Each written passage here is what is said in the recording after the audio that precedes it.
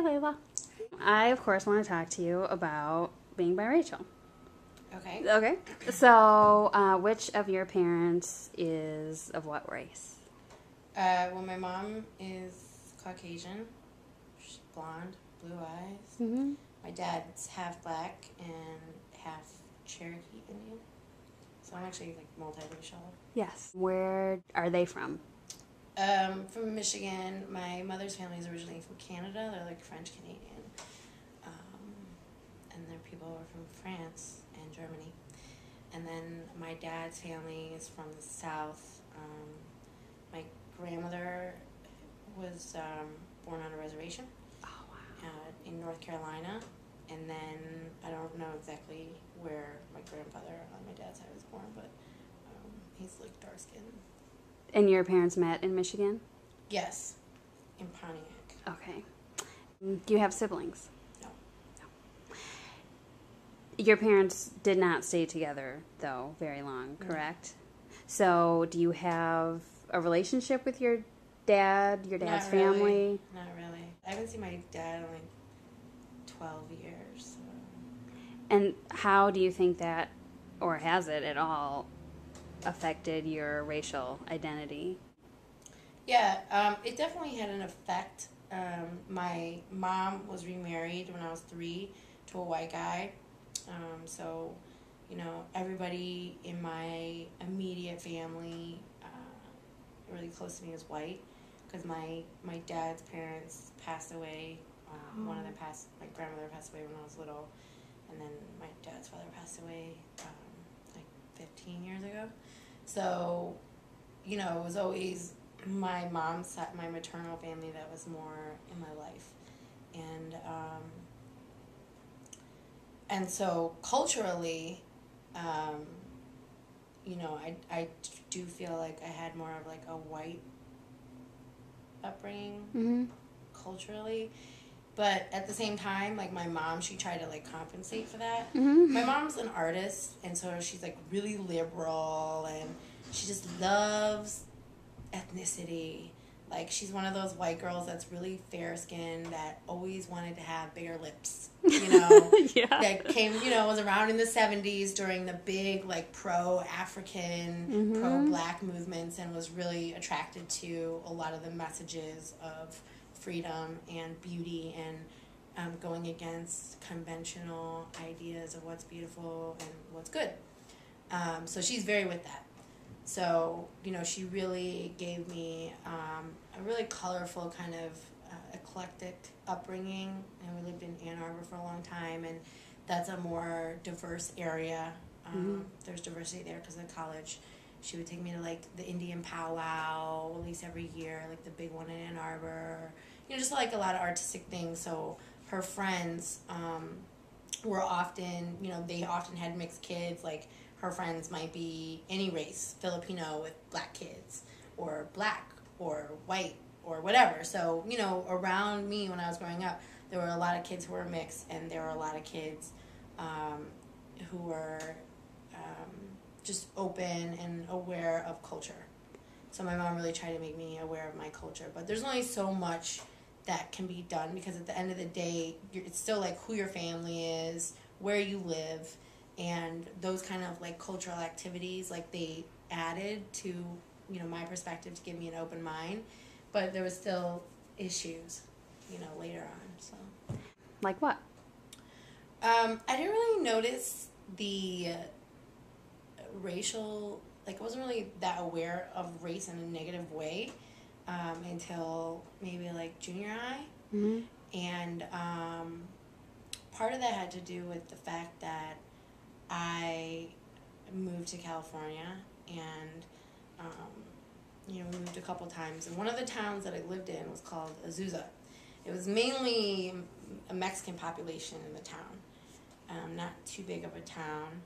And kids in my school, they thought I was Mexican, I guess. They used to say my hair was blonde to them. You know, they, you know, whatever. And so I always felt totally normal there. I never, you know, felt out of place racially at all. My parents seemed more out of place because they were white than me, you know.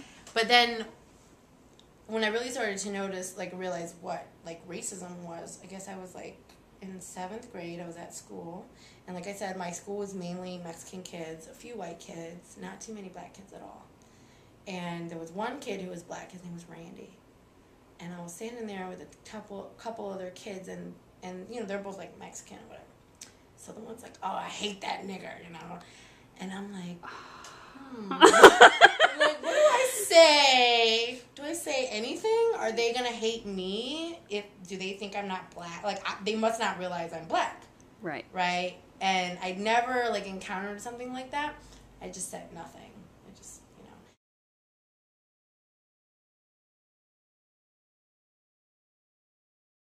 And that was, like, a real eye-opener there, because that made me start to feel like, wow, well, am I supposed to pretend, like, that I'm not something? Well, that same year, a situation happened again in the same town. So I was at the park watching a baseball game, and one of my friends, she came up in a car. I think she was like a year or two older than me, and she had a boyfriend with a car. Okay, it's a big deal, right? Very. And her boyfriend was black. He had, like, really dark skin as a white girl. And so she's like, can we go to your house and use your phone? So I'm like, sure. So we go over by my house. We drive over. We get out of the car, me and her. We leave him in the car. And when we come out, we're coming up to the car, and there's these 3 little, like, junior cholos on their bicycles, okay? I don't know if anyone knows anything about California, but there's a lot of cholos. There's a lot of, like, gang stuff. And cholos are just, like, they're just, like, little Mexican gangsters, sort of. Like, okay. So they would wear, like, black pants, like, black dickies with a white shirt. And that's how you know. Yeah. They have, like, almost, like, a uniform on. Okay. So, and the hair slicked back, you know, so you know right away. So, and so the guy, the oldest one, he's like, are you girls with this nigger? And my friend's like, well, yeah, that's my boyfriend. You know, and I'm just like, okay, back it up. You know, and in a minute, I didn't say, hey, who you calling nigger, or nothing like that, you know. And so they're arguing with this guy just because he's black and he's in their hood. He's in their town where there's not any black people. And so this is right in front of my house. So they're arguing with him, and one of the cholos reaches in the car and, like, punches him in the face. So he jumps out of the car. Her boyfriend was, like, big as all 3 of them put together. He jumps out of the car, starts fighting in the street and everything. Oh. They end up stabbing him in the stomach and riding off. So that you know, that was, like, a big deal to me. Yeah. Just, you know, just the whole, like, are you girls with this nigger? Okay. Like, when you're biracial and you're, like, 12, what do you don't even know what to do. You don't know what to think. And that started, like, a whole slew of problems. You know, the guy, we went in, called 911. My dad came home. He was mad at me for calling the cops. And basically getting myself subpoenaed to court to testify against, like, gang members. And he made me move, and he sent me away, and, you know, whatever, so I didn't have to go to court and all this kind of stuff.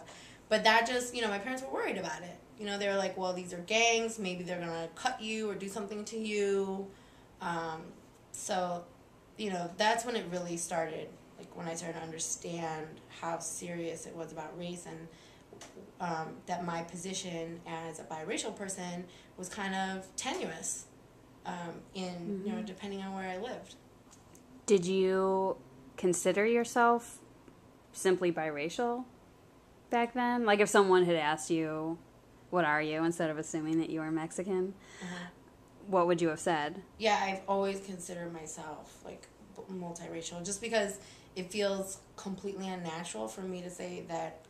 Like, now I could say I'm black, like, to other, I don't know, I could, but, like, especially then, it would feel, like, very unnatural to not say I was part white, at least when both my parents are white. Yeah. You know. And what has changed so that now you could see yourself saying black, even though it doesn't ring most true to you? Well, a huge part of it is, like, once I was in high school and as I started to grow up, I just want to tell everybody that we went to the same high school and the same college. Coincidence. Birmingham, C. Home. Woohoo! and Go Maple University Leafs. of Michigan in Ann Arbor. Go Wolf. Yeah, that's a better team. But I guess in high school is like when I started to like do my own thing and hang out with more black kids. I would say like before that it was like mixed or it was whatever, but in high school I changed high schools and And where did you find these black people to hang out with? Because I didn't have any. oh, in California. Oh. I went to high school back to California, and I went like freshman year, and then I went back to Birmingham at the end of freshman year. Okay. So that's what happened. Gotcha. So once I got to high school in California, though, I went to a really big high school, and it was really kind of racially divided. Our school was literally, it was a brand new school, right? Huge. It was in the middle of nowhere, so on the side we had a horse pasture. On the front we had a cow pasture. In the back there was some other kind of crops where they would fertilize it with dead fish. And it was the seagulls would come. And then on the other side we had a police station. So we're surrounded by shit and police.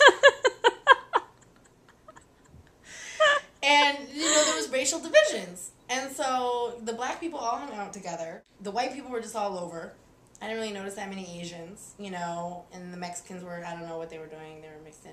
So it was the first time in my life where I was just hanging out with black people, ever. How did you gravitate that way? Okay. Yeah, sad story. It's tragic. What happened was, I guess because of, like, the moving and the stress, I started gaining weight, like, at 13, and I was, like, getting fat. It's not a good impression, you know, in new school.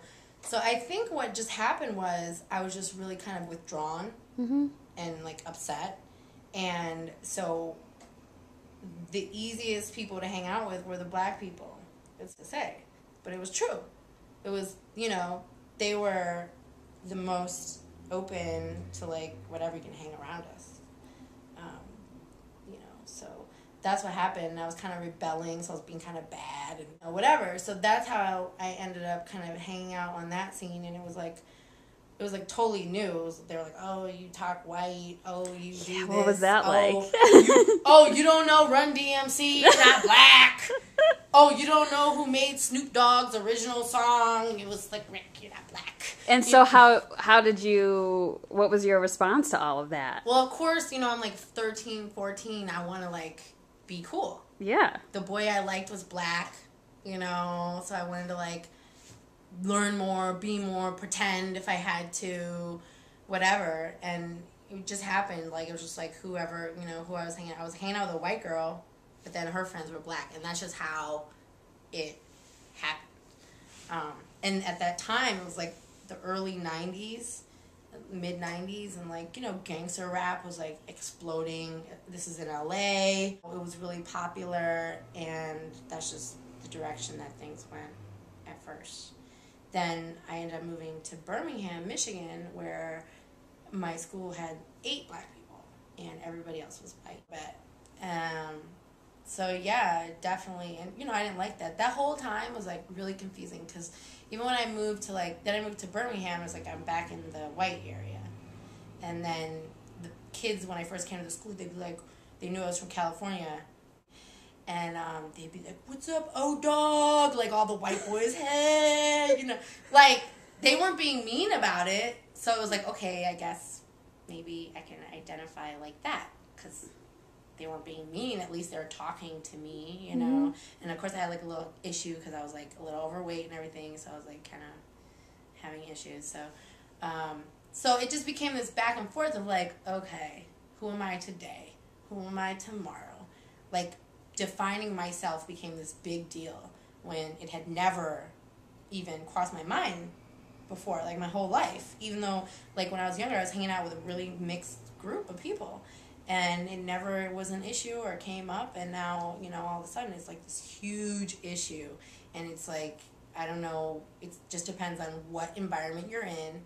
It's like you're like this chameleon. It just depends on what environment you're in, who you're going to be that day. And for a kid, it's really confusing.